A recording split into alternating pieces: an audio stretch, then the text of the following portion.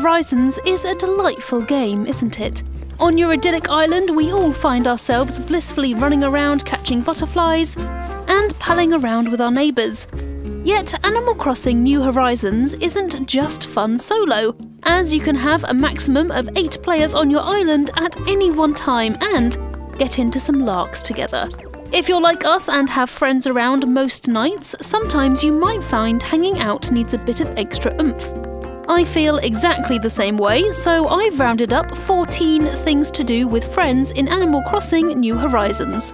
From hide and seek to friend dates, here they are. You might not have played musical chairs since you were a kid, but it's actually a perfect activity for Animal Crossing New Horizons. It works best when you have a bunch of players and one designated music maker, as you all get to spectate until there's only 2 of you left, which ups the pressure and fun significantly. You know how this works. Put down 1 less stool than there are people on your island, and have 1 music player stand in the middle with an ocarina, a thumb piano, a marimba, anything really. They start to play while the rest of you run around the stools until the music stops. Then you get your butt on a stool as quickly as possible. Whoever's without a stool is now out, and this keeps going until there's only 2 people left and 1 stool. The first person to sit down is the winner. Hide and seek is great fun, and one of the best things about it is that you only need 1 other person to play. It's incredibly simple. One of you goes into a house or stays outside if you don't have trust issues, and the other one hides outside somewhere. There's varying levels of difficulty too, like if you decide you're allowed to hide in houses or the museum, as that gives you more places to search and more things to hide behind. Top tip: every island has a secret beach at the very north atop the mountains. So if you really want to bemuse your pals, hide there, ideally behind a tree. Spice it up even more by giving the last person to be found a prize, or by trying to set records for how long it took to find you. But remember to put away whatever you have on hand, as a stray vaulting pole can easily be spotted from afar. Scavenger hunts are also a really engaging way to get those brains in gear, but it does require a bit more preparation than hide and seek or musical chairs. On the plus side, unless you have some absolutely killer hiders in your friendship group, scavenger hunts can take a while to solve, so it's entertainment that'll last a fairly long time. The host has to write a list of all the things other players bring them. Then it's a time challenge to see who can do it fastest. That might be stuff like bringing them something that begins with an S, find something blue, catch a bitterling, etc, etc. Things can get more advanced if you ask for something that has wheels, something bigger than a villager, or something that makes noise. Just be prepared to have your island turned upside down by your chums. Or get them to bring it from their island, which will make your life a lot easier. Just make sure they aren't cheating. Fishing competitions aren't only good for anyone with a competitive spirit, but they also make you a tidy sum of bells too, as you can always just sell all the fish afterwards. Either have a fish to catch in mind and the first one to get it is the winner, maybe a bitterling or a rarer fish like the football fish, or give each fish a point value and tally up everyone's haul at the end. Set a time limit and then whoever has the most points wins. You can also show off your fish to each other, which is just wholesome AF. Seriously, just look at your villager's little expression. Switch it to hard mode by not using any bait, or even trying to catch the same fish in one of those tiny little ponds. Prepare for lots of good-natured yelling, if you decide to do that though.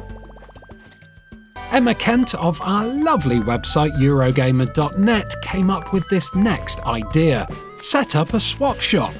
You can read her article about it on the site right now, and it'll help you set up your very own one. Lay out an area with 9 tiles, and in each tile put a decent item that you don't want. Just don't chuck down 14 weeds or anything, that's just cruel. Invite your friends over and then they can bring bits and bobs they don't want either. The idea is that whatever they pick up, they then swap for something in their inventory, hopefully giving you something better at the same time. This is perhaps the second most wholesome activity in this list, so feel free to try it out. Now, this is the most wholesome thing on this list. Grab a friend, not literally, and take them on a little friend date. Give them a tour of your island, show them the new things you've decorated it with, and introduce them to your villagers. And maybe moan about the ones you don't like a little bit. Having a walk around the museum is also the perfect friend date location. You can wander around the aquarium, read about your favourite fossils, and go and sit in the butterfly house together to get that perfect pic. Friend dates are all about spending quality time with your pal, so try to get rid of any other distractions, like fishing or crafting, so you can focus on your buddy.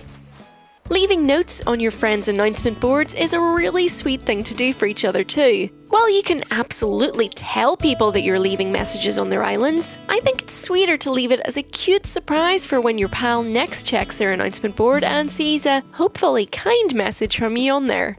You can make it a competition to see who can leave the most notes without the other person noticing, or just lean into the wholesomeness of it all. Aww.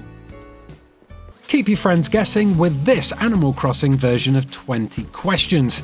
Find an item, then bury it in a hole. Invite some friends around and then get them to ask you questions about what is buried in the hole, which you can only answer yes or no to. Whoever guesses correctly first gets the item, and then it's their turn to bury something for you lot. It helps if you make something covetable though, as spending that much time over an item only to get a yellow perch in return is, well, not that much of a reward at all, to be honest. For those of you who are more on the creative side, a cosplay competition will engage that inner spark and bring genuine delight to your pals' faces. Cosplay competitions are a pretty simple concept. You design clothes to make you look like gaming or pop culture characters, or dress up as your friend. The thing that takes longest is preparing for cosplay competitions, as you need to flex your pixel art muscles. But once you've got it done, make it into an event. Invite your buddies around, maybe even lay out a catwalk, and then stride down it to show off your designs. Like the cosplay competition, treasure hunts take planning and time, but the payoff is worth it. You'll need to come up with a handful of clues to lead your friends from one location to another, with buried treasure at the end. To stop them from just spotting where you've buried something on the island, you're going to want to have multiple decoys. Maybe 8 or so, 7 of which will be filled with trash, while 1 is the real treasure. And no, you can't bury friendship, although that is the real treasure we all found along the way. Once you've built the new residential services building on your island in Animal Crossing New Horizons, you can come up with your very own island tune. Make your island tune a well-known or obscure song if you want it to be in hard mode, and this will make for a very nifty guessing game. All you need to do then is have your friend enter the Dodo Airlines office, or wait for the hour to strike, at which time your island tune will play. Or you can just send them a screenshot of the tune, have them set it as their own island tune, and have Isabelle hum it to them. They then try to guess what each other's island tune is, and the first one to get 3 right wins. There's a bunch of different guidelines to making famous music and songs online, which you can use if, like me, you're not very musically inclined. Bug catching competitions are yet another way to entertain yourself when friends come a-knocking, but you can spice this one up quite a bit. Instead of catching a certain number of bugs in a certain time, or allocating points to different bugs that you catch, instead make the thing a hectic race to catch the same bug. Make sure each of you has a net, then pick a bug you can both see to catch. Butterflies work best for this as they fly around.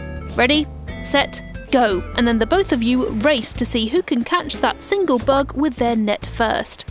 This tests your hand-eye coordination as well as your skill with a net, as the pressure to catch it before your buddy leads to all manner of screeching.